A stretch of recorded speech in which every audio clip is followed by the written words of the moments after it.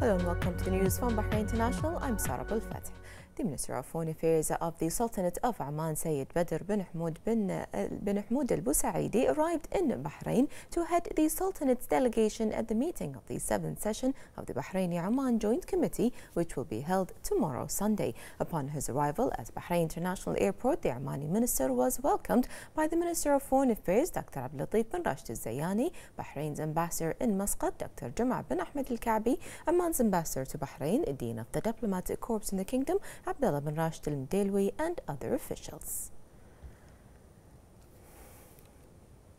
The first educational garden in the capital governorate will open in Tobli. Work on the pioneering project, which cost over Bahraini dinars 106,000, is now complete, covering 1,930 square meters. The Director General of the Capital Municipality, Mohammed Saad Al Sahli, said the park aims at educating the younger generation on the importance of overstation and maintaining environmental balance. It will introduce modern concepts in hygiene, recycling, and sorting to preserve the nation's gains and environment. As-Sahli said that the garden has for children several educational games, a model of the solar system, a globe, a concrete models showing solar timescale, and a shadow clock. He also said that the garden has an area for children to learn English letters, a scale model of the snake and ladder game, and a chalkboard wall. The park also has a football field, a basketball court, green space, walkways, public facilities, and kiosks for selling consumer supplies.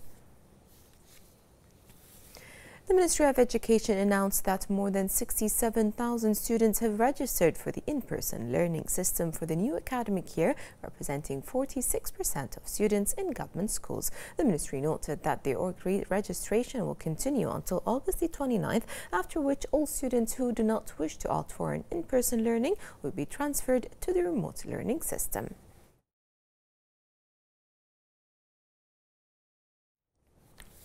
Chief Executive Officer of the Labour Market Regulatory Authority, Jamal Al-Alawi, has affirmed LMRA's readiness to implement the second phase of the wage protection system by early September. He pointed out that as many as 256,200 workers benefit from the first two phases of the system. LMRA Chief Executive Officer underlined LMRA's keenness to translate the government's directives to ensure that the labour market enjoys a high degree of fairness and flexibility into the ground, noting that the wage protection system is among the projects that contribute to achieving the government's principles, as it ensures constant follow-up on employers' commitment to paying wages as agreed and on time.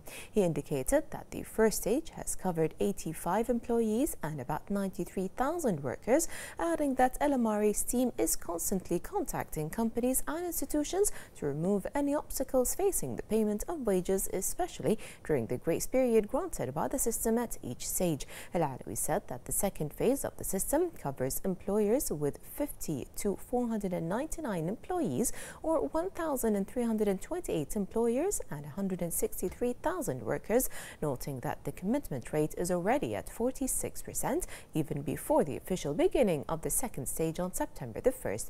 He highlighted LMRA's keenness to facilitate all procedures required for joining the system, allowing employers to open bank accounts for their employers at a CPB licensed banks without visiting LMRA.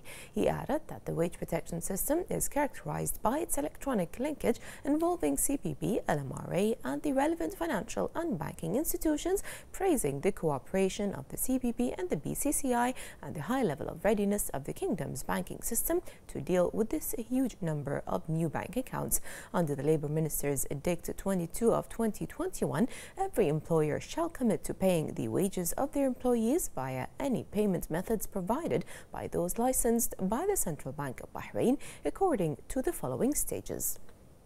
Stage 1 on May the 1st of 2021 includes employers with 500 employees or more. Stage 2 from September the 1st of 2021 includes employers with 50 to 499 employees. Stage 3 from January the 1st of 2022 includes employers with 1 to 49 employees. The system grants employers a grace period of 6 months at each stage in order to address any potential obstacles facing them in joining the system.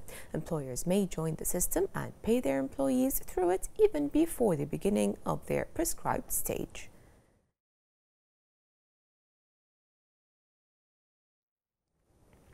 The General Secretariat of the Representatives Council concluded a training program entitled Parliamentary Culture for Youth, which was held remotely with the participation of about 300 young men and women.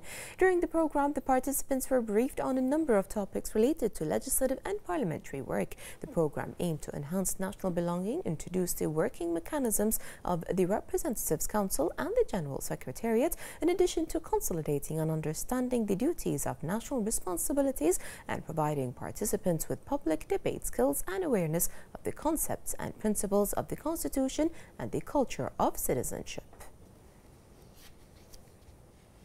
In line with medical research, the National Task Force for Combating the Coronavirus highlighted the importance of taking a booster dose within a maximum of 6 months after receiving the second dose of the Pfizer, BioNTech or AstraZeneca COVID-19 vaccines. Data from a study showed a decrease in the effectiveness of the Pfizer, BioNTech vaccine in the month following the second dose from 88% to 74%, while the effectiveness of the AstraZeneca vaccine decreased from 77% to 67% after 4 to 5 months after taking the second dose.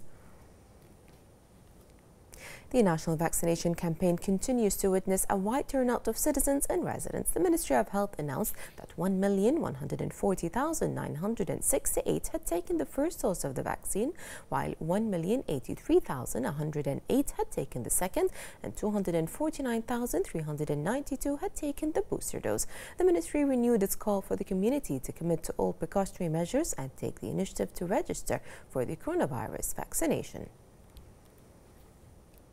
The Ministry of Health said today that the number of active coronavirus cases reached 994 with 104 recoveries, 106 registered new cases and no deaths. 29 of the new registered cases are expatriates, 54 are contacts of active cases and 23 are travel related. The ministry urges everyone to comply with the guidelines issued by the National Task Force for Combating the Coronavirus.